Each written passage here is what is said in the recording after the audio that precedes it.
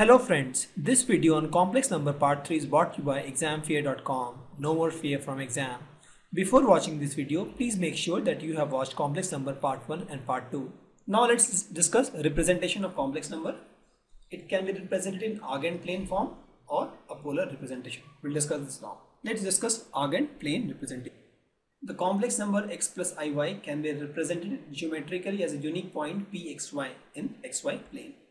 So let's say px plus iy, we take any value in x and any value in y, the same value in y, and plot a point, we get x plus iy. So plane with complex number assigned to each point is called complex or Argand plane. Let's plot some point 2 plus i3, x is 2, y is 3, so this is the 2 plus i3 point. Let's plot 4 plus i5, we take 4 in x, and 5 in y, we get 4 plus i5. Let's plot 3 minus 2y, 3 in x and minus 2 in I, we get 3 minus 2y. Let's plot minus 4 minus 4i, minus 4 in x, minus 4 in y, you get this point is minus 4 minus 4i. So these are the representation. You see this guy is x is 2, y is 3, so this is 2 plus i3. This guy is 4 plus i5 because x is 4, y is 5. This guy is 3 minus i2 and this guy is minus 4 minus i4. So this is how we represent. Also note that the distance between x, y and 0, for example this distance is nothing but modulus. This is modulus. This is modulus, that is root of x square plus y square. Modulus is root of x square plus y square. So here modulus is root of 4 plus 9, that is root 13. So this is the modulus for this point. Similarly for this point you say modulus is root of 4 square plus 4 square is equal to root of 16 plus 16, root of 32. So this guy is root of 32, this distance, and this is nothing but modulus. So a line or the distance between the point xy and 0, 0 is modulus. Now let's discuss polar representation of complex number.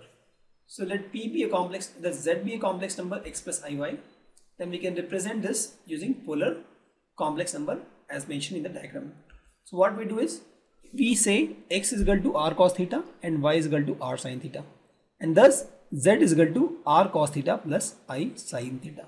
So we represent this in the form of cos theta and sin theta. Also, point to be noted is theta can be minus pi to pi because this side is still pi and this side is minus pi. This is the example of polar representation. So here theta is positive, theta is between 0 and pi by 2. Here the theta is between pi by 2 and pi, and here it is minus pi by 2 to minus pi, and here it is 0 to minus pi by 2. You can see the clockwise and anti-clockwise. And r is nothing but the distance. This is the distance of the point. So you can say r is nothing but the modulus, that is root of x square plus y square if you are saying x and y are the points, or z is equal to x plus iy.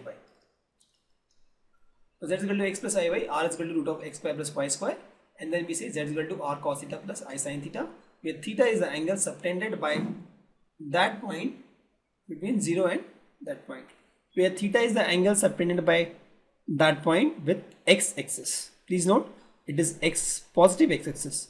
So we don't consider this angle, but we always consider this angle. So theta is nothing but the angle subtended by the point with positive x axis. You remember everywhere we are taking the positive x axis only for angle. We'll take some more examples to solve the concept, but just you should know that it is a representation in the form of r cos theta plus I sin theta, where r is nothing but modulus of xy, that is root of x square plus y square, and theta is the angle subtended by the point P, line PO, where O is the origin and P is the point, with x axis, positive x axis. We'll do some problems in the polar form. So we have a complex number 1 plus 3i, we want to write in the polar form. So we know that this is in the form of r cos theta plus I r sin theta, correct? So this is, in our case, is 1 and this is 3. So we'll say r cos theta is equal to 1 and r sin theta is equal to 3. Let's square this and add. R square cos square theta plus r square sin square theta is equal to 1 square plus 3 square. Or we can say r square common, cos square plus sin square theta is equal to 1 is equal to 1 plus 9 is equal to 10. Or r is equal to, sorry, it is root 3. It is root 3. So it is root 3 square. It's root 3. So root 3 square is 3. So you get 4 here. So r square is equal to 4 or r is equal to plus minus 2. But since we are talking about distance, we will ignore the negative part. So r is equal to 2. So what I have done, I have this question 1 plus root of 3i. This was the question. Here we represent polar form in the form of z is equal to r cos theta plus r sin theta, r plus I r sin theta, and we have replaced the value r cos theta is equal to 1 and r sin theta is equal to root 3, and then we have squared and added. So we got r square into cos square plus r square into sin square is equal to 1 plus root 3 whole square, and we know that cos square theta plus sin square theta is equal to 1. We know this, and that's what we have done. We have taken r square and cos square plus sin square, it's common, that becomes 1, and 1 plus 3 is 4. So r square is equal to 4. So r can be plus 2 or minus 2, but since we are talking about distance, we have ignored the minus value and r is equal to 2. So we have r, that is, replace r here, 2 cos theta is equal to 1 or cos theta is equal to 1 by 2. So theta here will be pi by 3. So we can say z is equal to r, that is 2 cos theta cos pi by 3 plus I sin pi by. This is the representation of the number in polar form. Now let's take one more example. So this is nothing but minus 6 by 1 plus root 3i. So let's convert this into a plus ib form by rationalizing it, because without rationalizing we can't do anything. We'll divide and multiply by a minus I root 3, sorry, 1 minus I root 3. So what we get is minus 16 plus 16 root 3i divided by 1 plus 3 root 3 whole square. So what we get is minus 16 plus 16 root 3i by 4, and this is equal to minus 4 plus 4 root 3i.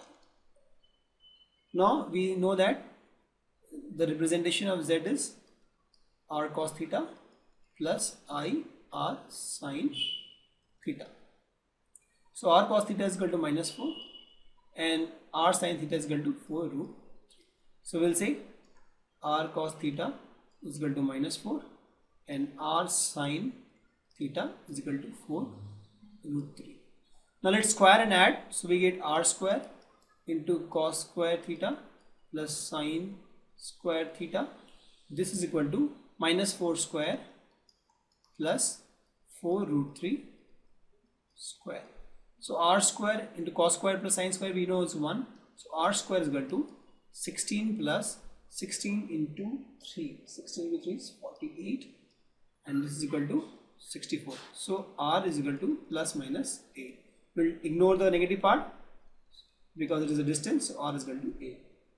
Now 8 of, we'll put this value here, r, 8 of cos theta is equal to minus 4. So cos theta is equal to minus 4 by 8 is equal to minus 1 by 2. So cos theta is equal to minus 1 by 2, or theta is equal to 2 pi by 3. We know cos of 2 pi by 3 is equal to minus 1 by 2. That's why our answer is z is equal to r cos theta plus I sin theta, and r is 8 into cos 2 pi by 3 plus I sin of 2 pi by 3, and this is our answer. Let's repeat what we have done. We have first converted a number into a plus ib form. We have got this number in a plus ib form, and then we have compared r cos theta with minus 4 and r sin theta with 4 root 3. And then we have squared this 2 and added, so we got r square is equal to 64 and r is equal to 8. We have got the value of r 8. Substitute the value of r is equal to 8 in this equation to get the value of cos theta. And once we have the value of cos theta, that is theta is equal to 2 pi by 3, we have formed the normal structure, that is z is equal to r cos theta plus I sin theta, and r is. Thank you. Visit examfear.com to watch free educational videos, try free online test, get the best quality study material, study from the best tutor and mentors, and much more. Thanks once again.